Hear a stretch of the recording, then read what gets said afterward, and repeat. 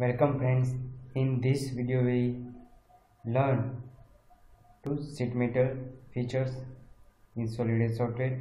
Now first of all we start from the sketches and these Sheetmetal features. Now first of all in this tutorial we learn how to use the tab. Now we draw the one rectangle with the dimension 650 by 400.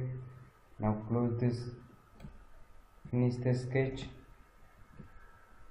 Now you can see here the tab is visible. Now small help is provided by the software. You can see the click here and now apply the thickness of the sheet metal. Now 1 mm downward, change the direction. You can see here this one is the downward direction. Now apply the upward,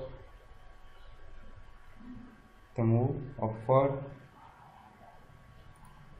Now 2 mm sheet metal thickness, 2 mm. You can measure from the here, take a dimension and measure 2 mm. Now this is used for a simple long distance sheet metal working. Thank you for watching these videos.